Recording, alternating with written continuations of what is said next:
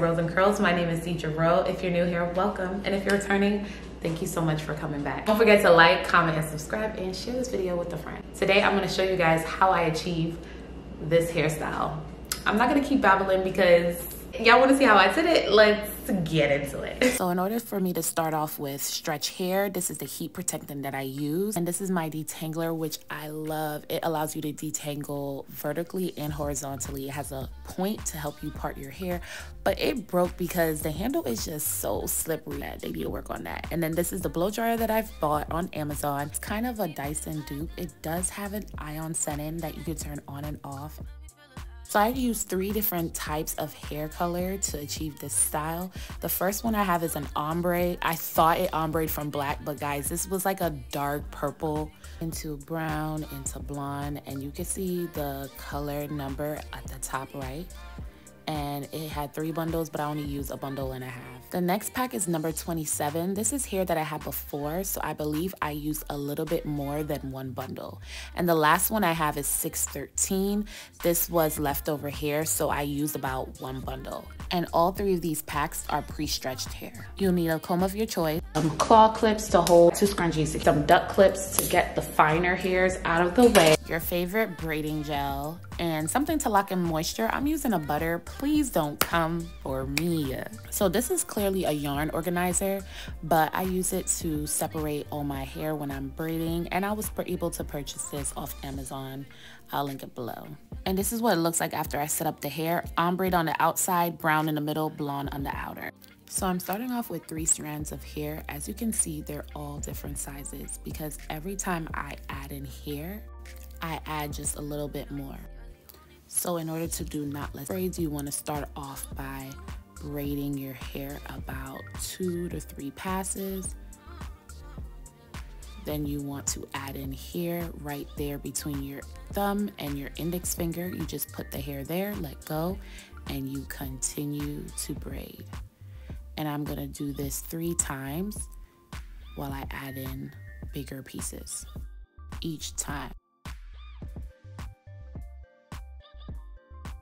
So our first row is gonna be a row of knotless box braids, and I do this to ensure that my cornrows have enough space because the nape of my head is not wide enough for the cornrows to lay flat and all fit at the back.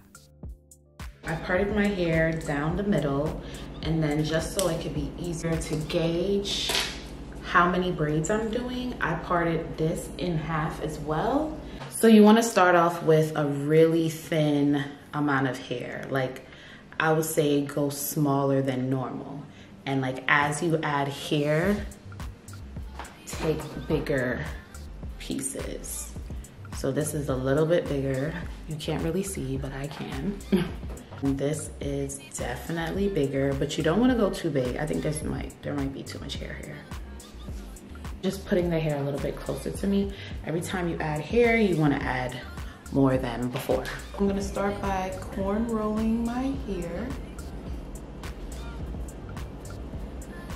And I'm gonna go probably 2 times. Nope, let's go 1 more because the hair feels mad thin there. And the ombre one. And I'm putting the hair in between the middle and the outer strand. The middle and the outer strand. It doesn't matter which outer strand, it could be the one closest to this side or that side. Grab some more hair, put it right there, let go, and grab. And I don't know if you guys can see that. I am trying my best. Sorry, there's kind of like a shadow.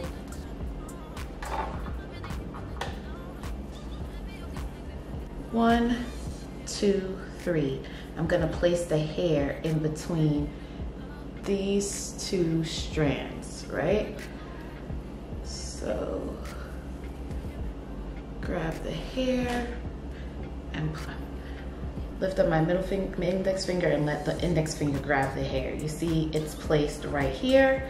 Then I will just continue to braid. Right now, I'm just gonna grab a little bit of gel, like whatever gel I like, and I am just braiding the rest of the hair down a little bit. Now we are gonna grab the brown hair because I want to add more color in this transition. So we're gonna add it between the outer hair and the middle hair. And then you just continue to braid. And I'm not gonna add any more hair because right now this is really thick and I don't want it to be too thick. I want it to be seamless, like. And then you wanna braid loose. You don't want the hair to be stiff. If my hair is coming towards the end, so I'm gonna add more gel so it could blend well. We're gonna continue to braid, and it's really thin on this side. So we're gonna add blonde. I'm gonna add blonde and then continue to braid. And I'm adding blonde because I want the ends to be blonde, so I don't wanna add any more brown. Just continue to braid. And it'll be easy if you can just put this in your mouth and braid loosely. Okay, now I feel like I got to a spot where this is really thin and I want some more blonde at the ends. So I am going to add hair. And because I want hair on this strand, I'm gonna make sure it's on the outer. Then I'm going to put it in, but I'm not gonna put it in evenly. I want one side to be just a little bit longer because I want the hair to be teased. And then I place it, I place it right there in the middle and I continue to braid. And this is how you feed in hair. And continue to braid. And I think this will be the last strand that I add.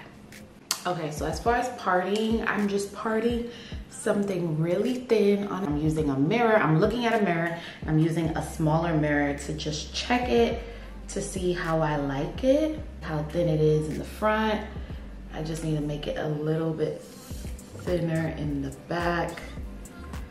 So you see all that hair that I was able to take and put it back on that side. All right, so I wanted this really thin because I kind of want the beginning of each one to be thin. That's why this one is so thin. And in order to braid something that's thin, it's best to braid sideways. But when you're braiding sideways, be sure to pull your fingers upward so that the braid can be defined. So grab here and go up. Grab here and go up. And this is too thin right here to add here, so we're not gonna be adding here. I probably can add like really skinny pieces, but we're not gonna do that. So pull upward, upward, upward, grab some hair and start to put it in the middle. Upward, upward, grab some more hair, put it in the middle. I know it's kind of hard to see what I'm doing, but just know that you're putting the hair in the middle. See, between these two strands, this one and the middle one.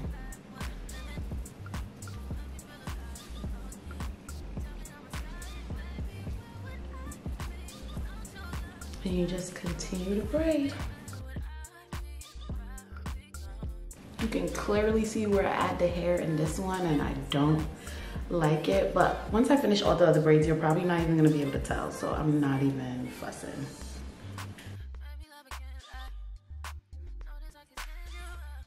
I think I'm gonna add some brown so it could transition better.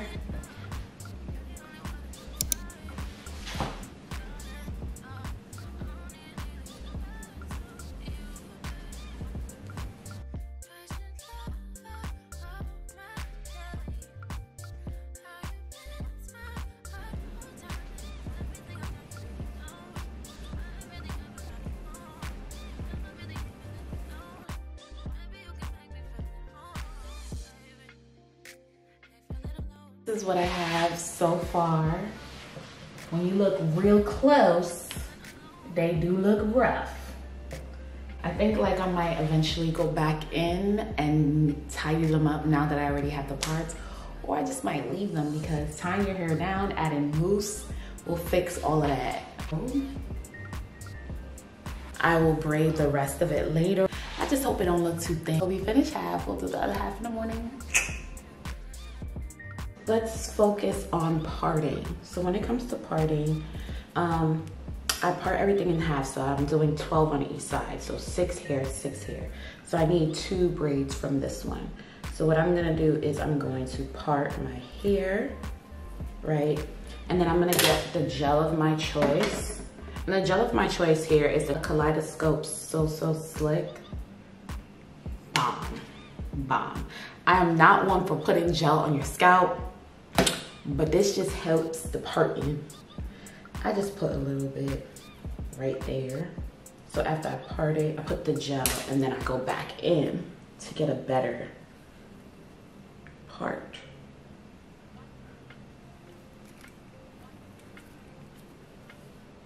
See, so much neater. And a comb like this definitely helps with the parting. This braid and lock butter. Probably shouldn't be using a butter, but we just gonna use the butter. I kind of like want to lock in whatever moisture is in my hair anyway, because butters are kind of thick and they don't allow your hair to breathe. What I probably should have went in was with a leave-in conditioner and then the butter to lock it in, but I don't want to put the leave-in because I don't want my hair to revert. I'm trying to make my hair as straight as possible. I just put a little bit of the gel for the front to help me grab better. So we're braiding, and remember we're lifting upward, upward, and I'm gonna do probably like 3 passes. Grab the hair, just give it to my index finger.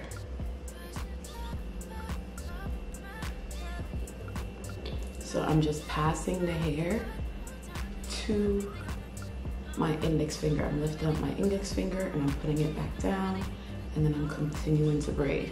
And me giving it to my index finger is allowing the hair to go in between the outer strand and the middle strand.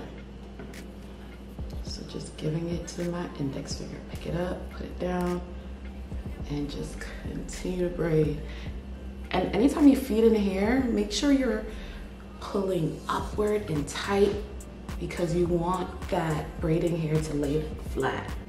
Put in my index finger, continue to braid.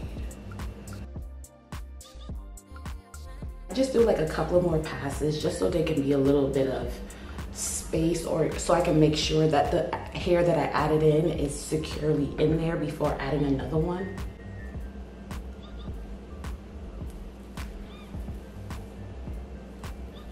And then you can decide if you want to continue with black or if you want to add some brown. I think I'm going to start adding some brown.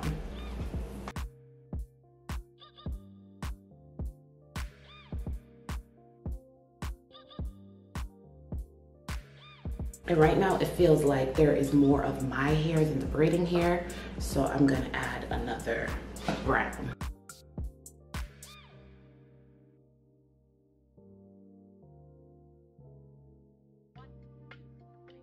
I'm gonna check it with my mirror.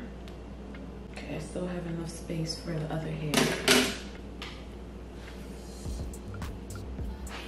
And now, as you can see, I have like way more of my hair than the brown, especially on this strand. So I like to get it on the outer side, then I'm gonna add hair in there. So you add it between the outer and the middle.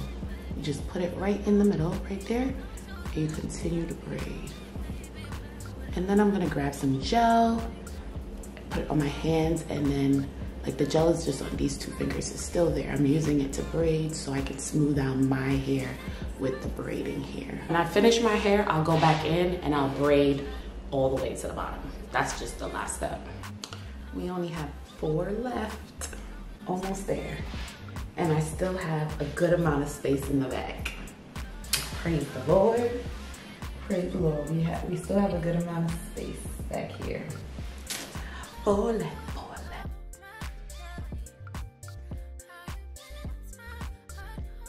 All finished.